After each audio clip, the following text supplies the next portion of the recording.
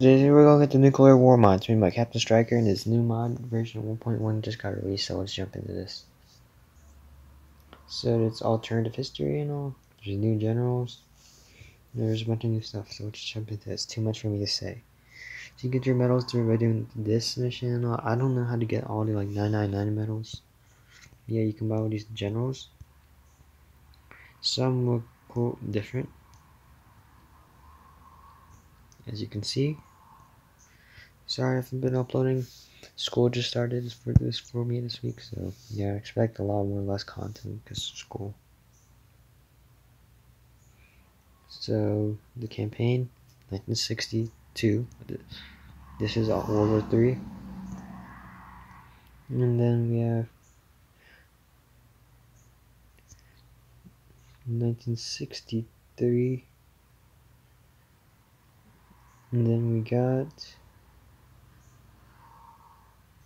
1950.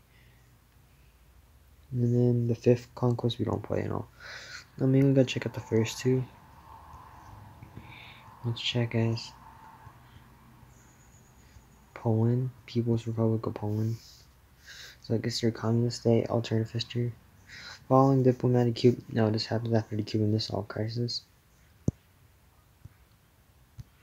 As you can see, new unit designs for them. And more different names to them. And all. As you can see, we got Germany right there. Brussels. Let's go check out the 1963 one. Looks like the Unions are winning, or the Soviets are winning. Check out Asia.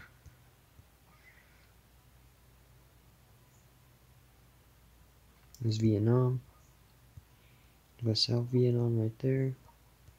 During Vietnam War. See? It's pretty laggy, but it's a pretty good mod. See, up there. Look at all this. It's pretty cool. I like that he added these in it. Naval mines. It's pretty cool.